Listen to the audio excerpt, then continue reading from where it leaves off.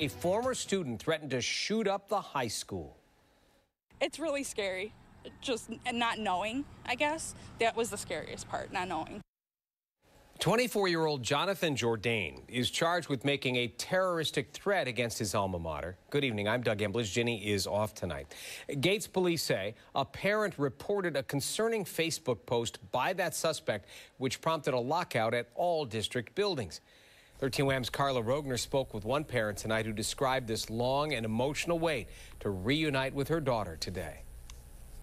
Yeah, Doug, there were about 300 students in Gates Chili buildings today for summer school, camps, and other programs. Everyone is safe, but one parent tells me it was terrifying to hear about the lockdown. You don't think it's gonna happen this close to home.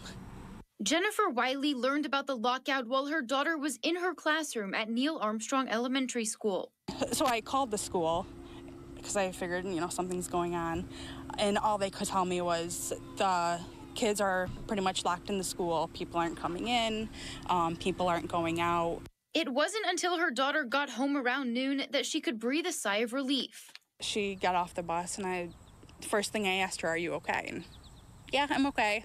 Like she didn't even know what was going on. Police say all district buildings were ordered into a lockout after a parent reported a Facebook post by former student Jonathan Jourdain, in which police say he threatened to shoot up the high school. Jourdain was arrested about 5 hours later in Rochester, and he's charged with making a terroristic threat. He allegedly told us that he was just quoting some rap lyrics that he had heard. However, in this day and age with these threats, we have to take them seriously and we have to investigate them. In 2015, 13 WHAM News reported that a Gates Chili student by the same name broke into the high school armed with a knife. Months earlier, he had allegedly tweeted about killing students and teachers. Police Wednesday would not confirm the suspect is the same Jonathan Jourdain. Police and the superintendent are commending the parent who reported the threat and praising staff who kept students calm. They were great. They kept everybody safe. They kept everybody organized and ready to continue the day inside. However, parents like Wiley say this incident still serves as a sad reality check. All the schools are, one of the safest places these kids should be at. They shouldn't be scared. Parents shouldn't be scared to send their kids to school. And school activities at Gates Chili will continue as normal tomorrow.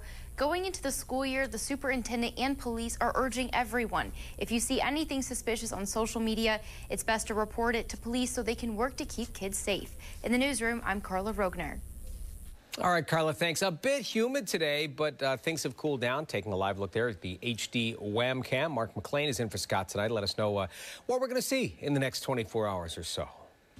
Yeah, Doug, starting to extract some of that moisture from the atmosphere in the form of rainfall. And you know what? We could use some of that rain for a lot of spots, including areas west of Rochester that missed out on Monday's rain. So we've got about half a normal for July. Should be around 3 inches at about 1.5 inches and running a 3-inch plus deficit for the year as well. Now, the showers and sprinkles that we're seeing tonight, not widespread in coverage, but right around the Thruway in Ontario County, seeing some of the action out that way, seeing a little bit of a steadier shower south of Buffalo. And there was actually a lightning strike in some of that activity back to our southwest. But again, not widespread at this time. We're going to see that drift into Wyoming County shortly, maybe just catching Warsaw. Now back to the northwest from there. That's going to be our better chance of seeing some rain.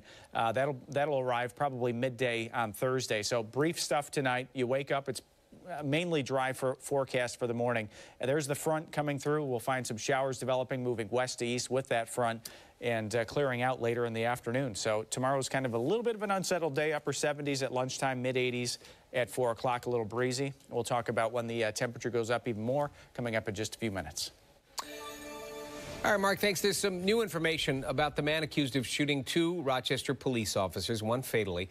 Kelvin Vickers was indicted in the case today, but the charges in that indictment have not yet been revealed. Vickers was just released from a Massachusetts prison 2 months ago for a 2019 weapons conviction. Records show Vickers has prior convictions for strangulation and assault and battery with a dangerous weapon. He was originally charged with second-degree murder for the killing of Officer Anthony Mazurkowitz and attempted murder for the shooting of Officer Sino Seng. It is possible the grand jury will upgrade or did upgrade those charges. There's a lot of facts that will come out during the course of the trial, and I really can't speak to them right at this moment. At this time, I can't talk about the charges at all. What this document simply says is that a grand jury voted charges. At this time, I can't tell you what the charges are. Vickers' connection to Rochester remains unclear. Again, he's from Massachusetts.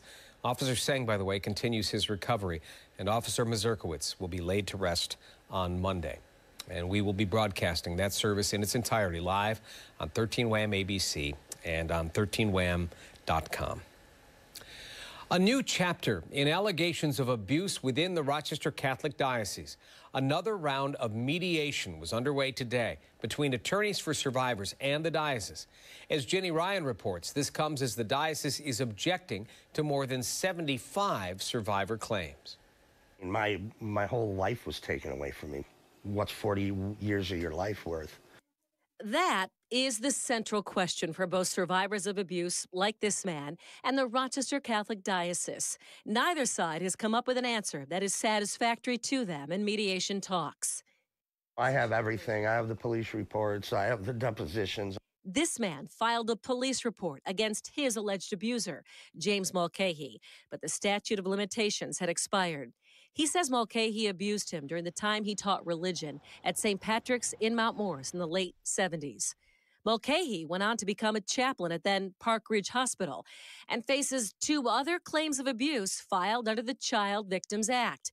But the Diocese of Rochester has now filed objections to the claims against Mulcahy and more than 75 others, explaining in a statement, quote, "The diocese is not questioning the veracity of these claims, but instead is asserting that these specific claims focus on persons or entities that were not and are not under the control or direction of the Diocese of Rochester." Within that are claims from victims at Aquinas, Bishop Carney, Cardinal Mooney McQuaid, and others. The diocese arguing, in short, they did not hire, employ, train, or supervise employees of those schools. Attorneys for survivors are fighting that claim. Among the evidence, a diploma from Bishop Carney at around the time of some of the alleged abuses. To the right of the seal, the signature of 2 bishops. And above that, front and center, the crest of the Rochester Catholic Diocese.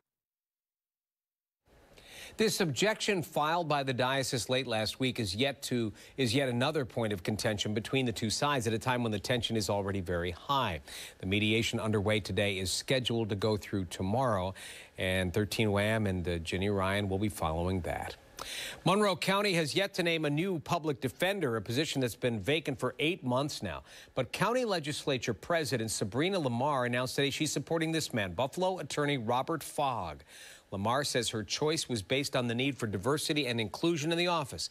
But some current employees of the Public Defender's Office are not supporting Fogg, and the Democratic caucus says it's looking forward to weighing in on the decision.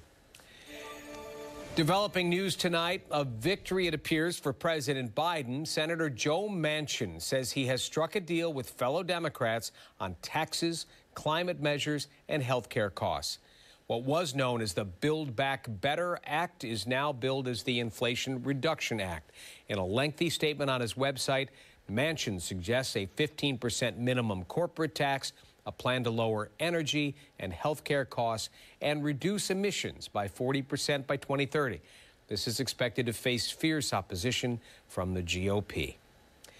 The Federal Reserve raising interest rates today 3/4 of a point for a second straight time in a hope of quelling inflation. The increase means borrowing will be more expensive as mortgage, auto loan, and credit card rates will also go up. This marks the 4th rate hike from the Fed this year, and there are some indications these increases are having an impact. I do not think the U.S. is currently in a recession. And the reason is there are just too many areas of the economy that are performing, too well. And of course, I would point to the labor market in particular. And looking ahead, the Fed chair says interest rates could still be raised again in the future. The Federal Reserve's hike in interest rates generated a rally on Wall Street today, even though it was widely expected. The Dow was up 436 points, the Nasdaq up 469, and the S&P 500 up 102 points today. There's a new effort to boost employment in Rochester. The city rolling out details for the Rock the Block Employment Fair. More than 50 businesses, including Amazon, Wegmans, and RIT, will be at Jones Square Park this Saturday, seeking to fill positions.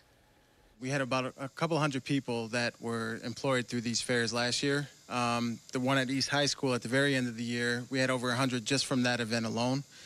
We did meet an individual at East High School that got into the rejob program and now has a career in the construction industry. This is the first of 4 employment events held monthly until October. Coming up, he was America's Big Brother, remembering one of the stars of an iconic television show. And fires and floods, the threat of extreme weather right into the weekend.